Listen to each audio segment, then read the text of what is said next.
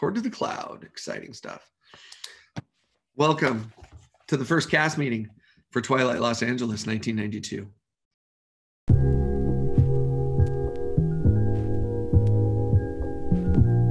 We left in February of last year because of the pandemic. We moved out into the world, everybody did their thing, and I started looking at the events that were happening across America, and I started looking at the Black Lives Matter movement as it was getting bigger and finding more steam and becoming more prominent in a really good way. So I revisited my shelf of plays and I started rereading things and trying to find a different voice for the first play that I was going to direct here. I reached out to Bill Church, the director of theater, and he handed me a couple more titles, but there's plays that I can and can't direct, or should and shouldn't direct, and I also have to have a way into the text. The case that shocked the world, and now it has exploded into a city out of control. The defendants being congratulated as the verdict, not guilty, rang through the packed courtroom over and over again. Twilight Los Angeles 1992 by Anna Deveare Smith is a verbatim piece or documentary theater. So what happened is the event, the trial for the officers who beat Rodney King, that moment in life happened, and Center Theater Group called Anna Deveare Smith and said, we want to commission a piece. We know you do documentary or verbatim theater. Would you be willing to write a show? And she apparently said yes. I mean, art should make up for the deficits of journalism, just like journalism should make up for the deficits of civic discourse among politicians and institutions. She takes the exact words that the people are saying. The thought is not to create characters, but to represent real people. I played Jessie Norman. Well, sing. Sing Jesus Loves Me. You like that song. And then I played Mrs. Young Soon Han. The fire is still there. Now, how do you call it?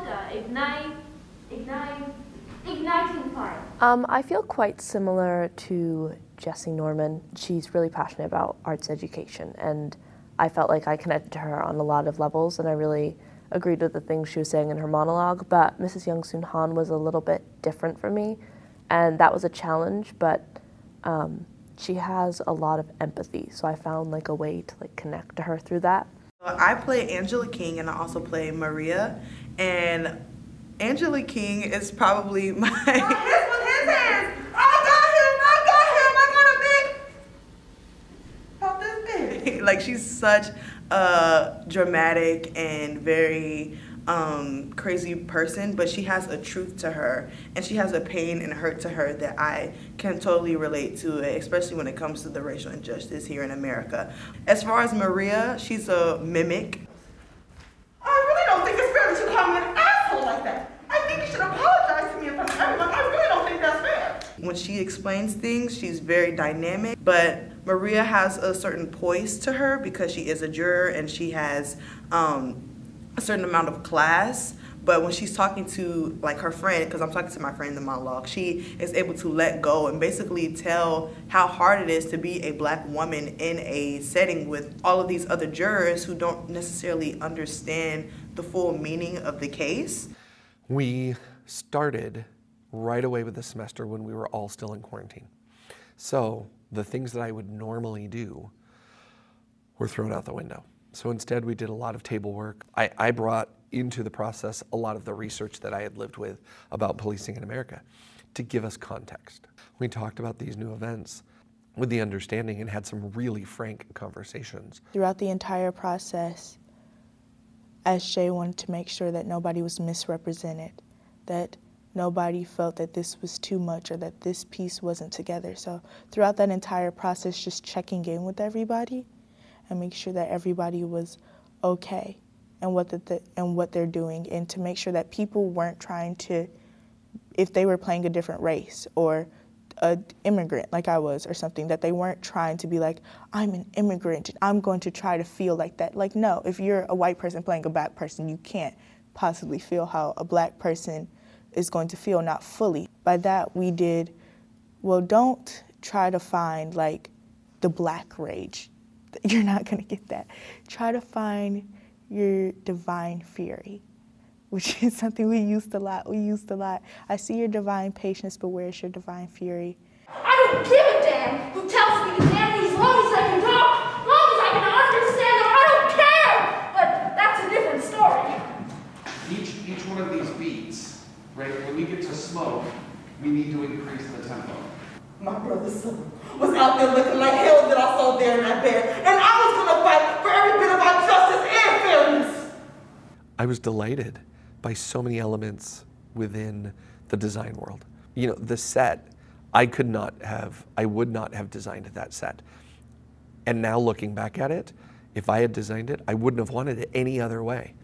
The idea to put us on the corner of that street, you know, that's a stroke of genius. That's so smart to put us in place.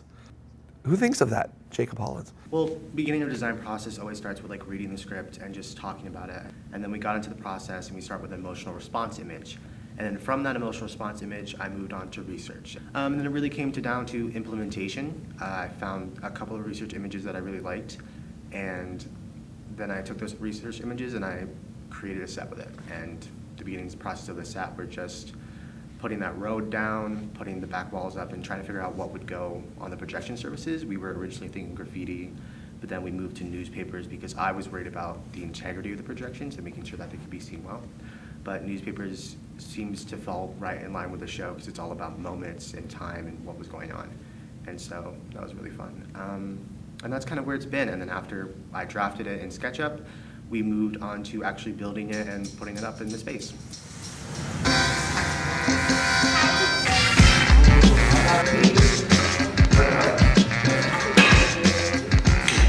Right. And 1, 2, 3, lift the wood. Alright, listen, I'm back again, cause that's what you required of me. He's steady rhyming, and I'm so sick and tired of being forced to put suckers in their place. You make me mad enough to punch you in the face when I'm around. So never try to show them who that you can stand on your own to. I speak through poetry, just in those who keep on holding me. Trying to make me see shit, no reason to stop my face. Behind my back, take a line or two. I'm not an idiot, so if you're lying to me, we lie to you. You're laying the law down, so speed it up and shake it around, cause it's a showdown. The 45 king is a rising, surprising, hypnotizing, stories up to par. So I hope you prepared yourself for what you're in for. This is like Tifa's law.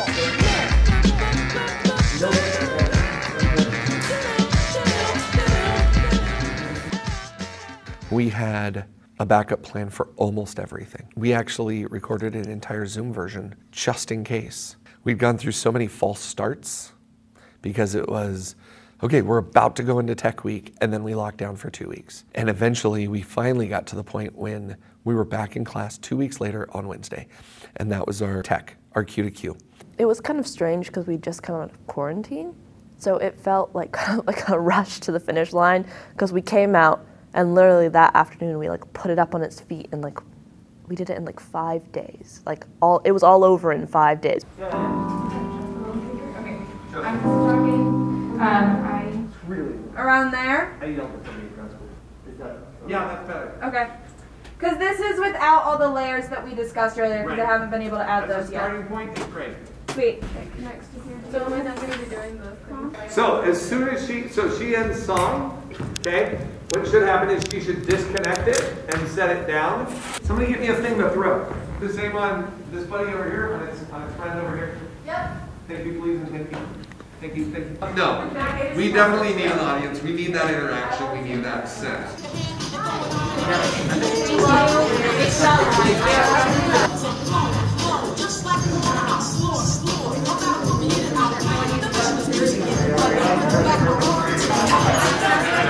Flight to places, everybody.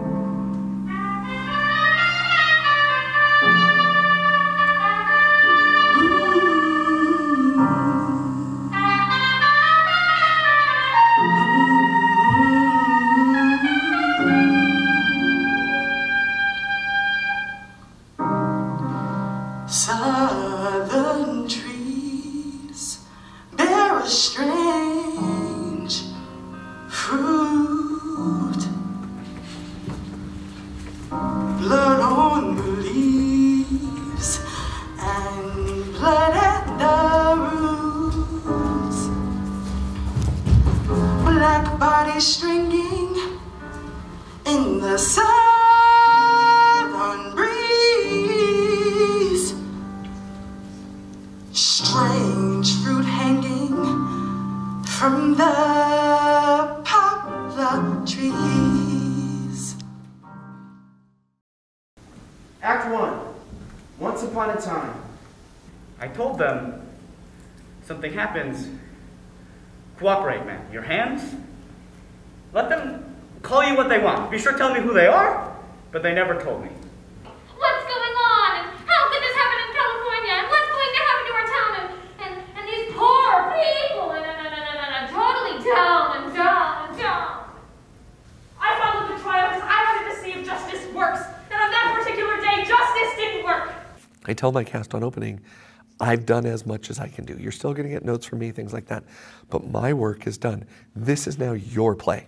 This needs to be a conversation between you and your audience. And that's where I leave it. And I give that up to them. Well, with live theater, you never know what's going to happen. It's always spontaneous. It's never something that you can predict. When I was backstage, I overheard them talking, and they were like, talking about, they didn't know when to clap. They were like, I heard them talking, they were like, I don't know when to clap. And I was like, oh, okay.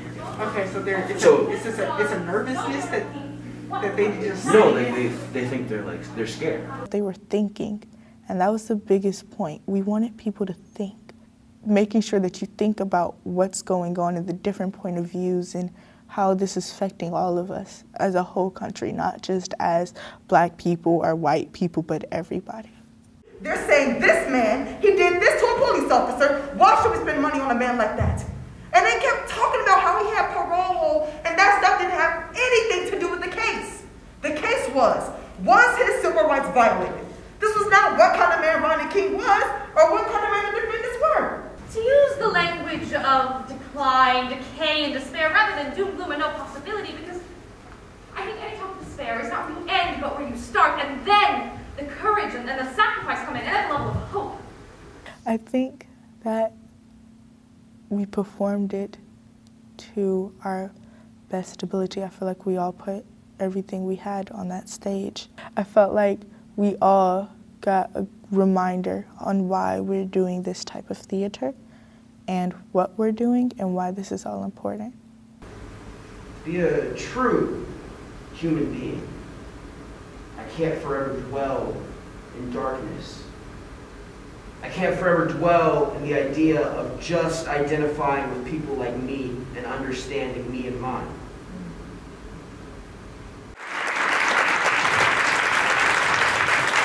I'm most proud of how everything came together. I think we got a group of people who normally wouldn't talk to one another, and that's one of the things I really appreciate with the shows we do, is this got to break the so-called barrier between us. And so now I'm just happy that we've created this family that has been so comfortable with one another.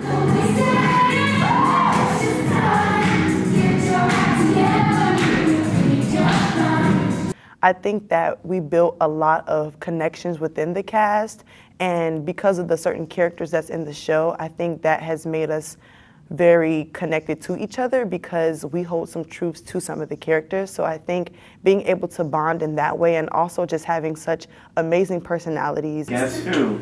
Twilight, Los Angeles, 1992. This is the director. He molded us like clay. But it's okay, because we'll cut it with the scissors that we mentioned earlier. So Twilight is that time between day and night. Limbo.